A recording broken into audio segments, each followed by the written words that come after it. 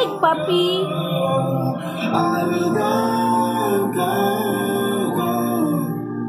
Happier. It's Bastille featuring Marshmallow. This is 91X, Everything Alternative. What's up? It's Zach. I hope you had a phenomenal weekend.